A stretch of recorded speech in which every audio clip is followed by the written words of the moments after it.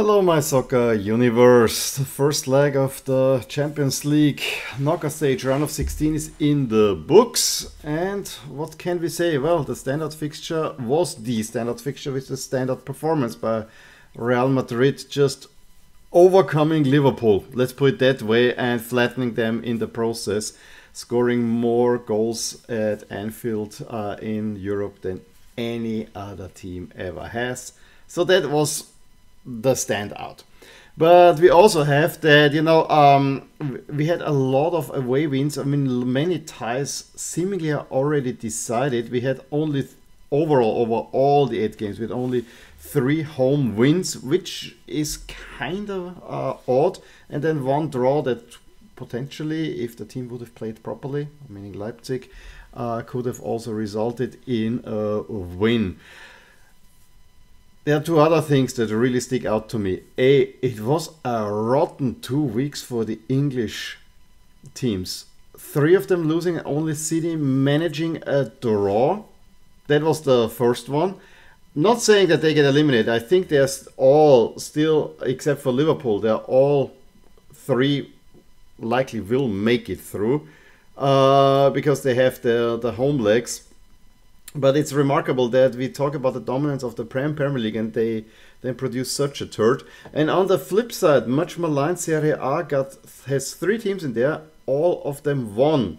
However, only one looks rather comfortable moving on, which is of course Napoli with a 2-0 away win to Frankfurt. Whereas the 2 Milan teams, yes, they take 1-0 wins, but then they have to play away from home, where I have my doubts overall.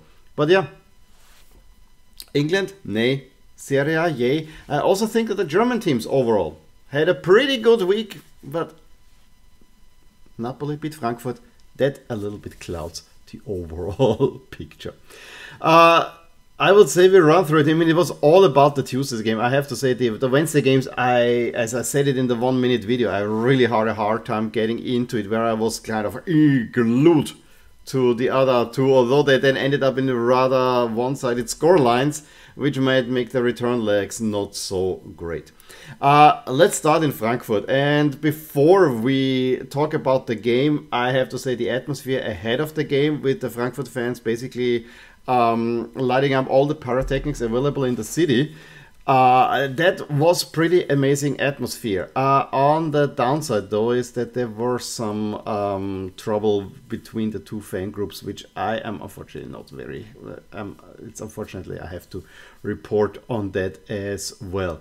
The game itself, to be honest, I mean, Frankfurt tried to start on the front foot, but it was pretty quickly clear how good Napoli are.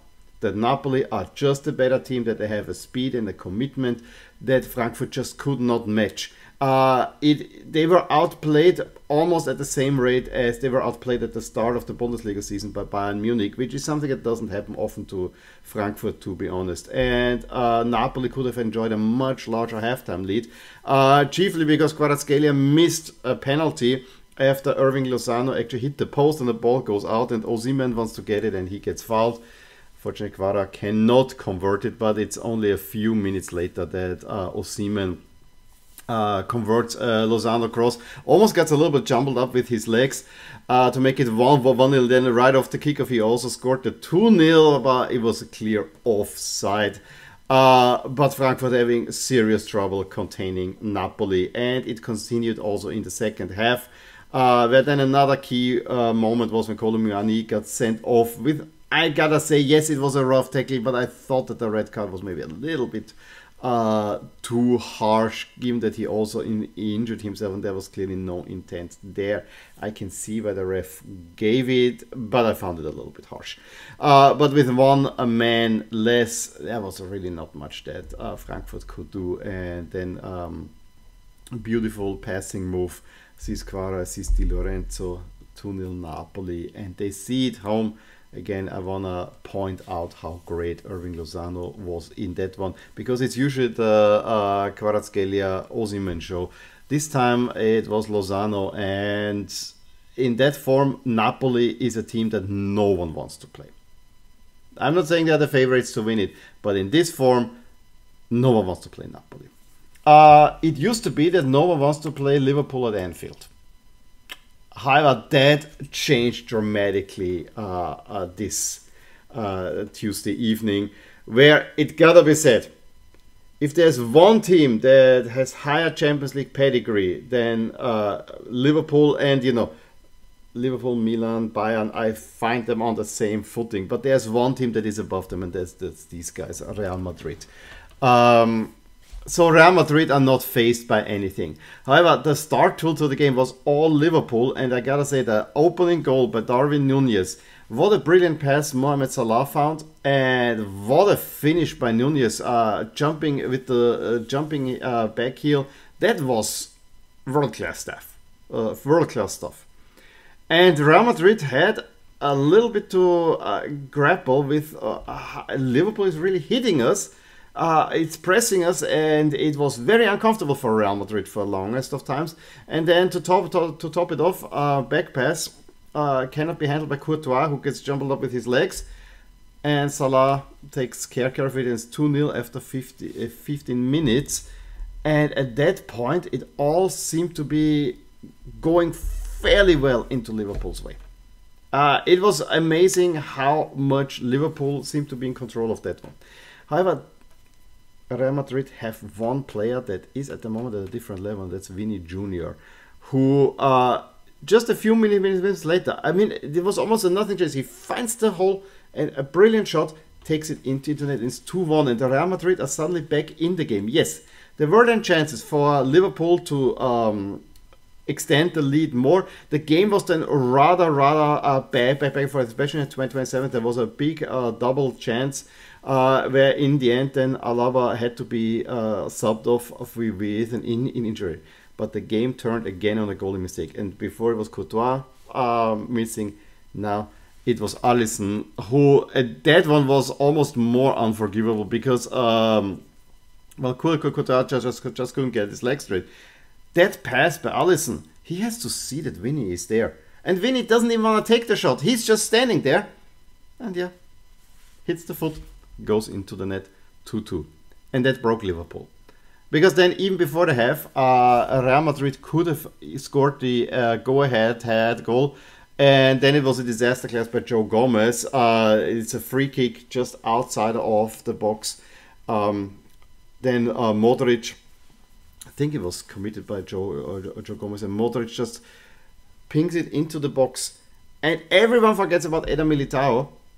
I mean, this was really so strange. I mean, Eder Militao makes a run, no one picks up. There are 4 Liverpool defenders right in the near the goal line, standing there, and Militao has a free shot on goal from 5 meters out. Then Benzema shot gets deflected by Joe Gomez, and then in the 67th, a brilliant attacking move for Vini, setting up Benzema, and Benzema, outplays everyone and has a free shot into the net. 5-2 Real Madrid, settling the time more or less. I mean, it was already at 4-2, but it was Real Madrid coming back big time. And then you heard the olays at Anfield from the Real Madrid fans, which is something you haven't heard a whole lot in your life so far. Wednesday's games were a clear step down. I mean, Inter against Porto. Yes, the San Siro pitch is not that great. No, number one. B, both of these teams, this will be a tightly contested game. I have no matchup. But I don't see any of these teams really moving forward. Let's put it that way. There were chances. But it resulted a little bit more out of, not from great play. Porto maybe having a little bit more chances. However, the biggest one came by Bastoni late on. Lautaro, I think, early on missed a really glorious chance with a header that just has to go in. Chances here and there, but it was not a great game. But I have to say, the Bastoni header, how Diego Costa is saving that one just before the half, beggars a little bit belief. Then Porto again, slightly the better team. There were some saves that had to be made by Onana. They tipped them on a yellow-red for Otavio. And then Inter really pulled everything forward, and Lukaku with a header hits the post on the rebound. He converts. I think if Inter would have made the second, it would have been more comfortable for them. This way, I still think Porto have a slight advantage going through. And then lastly, we have Leipzig against City, where City in the first half bored me to tears. Pass. I know they're grinding down the opponent, and the first lapse of concentration is what they use to score the goal, where Schlager misplaces the ball goes into Gündogan, who plays it on to Mahrez. Guardiola cannot take the ball. Mahrez converts. I mean, it was a very opportunistic play. But what I don't get is, with all the possession that they had, it was always this tiki-taka, but of the most boring, this is Spain 2012 style tiki-taka. And you basically forget about Haaland, who was just making run after run after run, but no one was looking for. No, let's go back. Let's take the safe pass. Yes, it grinds down the opponent, but on the other side, the opponent was a little bit too afraid of City, and Marco Rose changed that. He brings on Henrichs in the second half, and then a little bit later Nkunku, and suddenly Leipzig is in the game and on the front foot, trying to press Manchester City, and Manchester City suddenly have trouble. Yes, there was a chance for Haaland in there, but overall it suddenly was Leipzig really working hard and putting City on the back foot, and they get a very well-deserved equalizer through Guardiola, who rises high and heads it in. And then again, maybe they could have even won that game as they did in the previous season. But it also has to be said, very late on, there was, I think it was Henrichs who made a clearance. It was literally the last action of the game. Playing the ball with his hand, and no one is checking it. That was an interesting one. But I gotta say, it was again not the greatest game, and I know that the Wednesday games, I said in 1 minute video, I don't like any of these four teams all that much. So yeah, never could get into it. I think it was a well-deserved draw for Leipzig, though, and maybe they can make it a game against City, because City previously they put opponents away. This time around, they always have them hanging around, and I'm not sure how that pays off going forward. So with those games in the book, we have here now the favorites to win it all. Manchester City go back top, but Real Madrid also. I mean, they have 99% chance of moving on. Bayern also very much in control of their title. Also the three top favorites at the moment. Not a very exciting mixture, if you were to ask me. I'm almost inclined to say, yeah, another Real Madrid title, I will take it. Napoli storm into fourth place, also on their good performance. You see Inter have a 73% chance of advancing, although I don't quite see it, to be honest. Liverpool, only Frankfurt and Club Brugge, who have a similar bad a position, are behind them. I think it's that Liverpool is still higher rated than Real Madrid at the moment. That keeps them just in there. Now, the return legs. Again, this will be at the beginning of March. We'll start with Benfica, Club Brugge and Chelsea Dortmund. I think Chelsea Dortmund is one to watch. Then Bayern, PSG and Spurs against Milan. I think those, if there's Mbappe playing, I think this could be a very interesting set of fixtures. Then the return fixtures from Wednesday evening. Yeah, I think everything is open still, so it might actually be exciting, which, despite being more exciting teams in there on the last fixtures, I think it's all settled. Napoli and Real Madrid will move on, and then we look forward to a quarter-final draw already. So yeah, that's it from me from the Champions League. Please let me know what you thought about the games over the past 2 weeks. Give me a thumbs up if you enjoyed this video. I'll surely talk to you soon. Bye. Hey there, I really hope you enjoyed this video, and if you did, here are some videos and playlists that you might enjoy too. Also, please consider subscribing to my channel and hitting the little bell icon so to get notified whenever something happens in my soccer universe. And with that, have a wonderful day. Bye.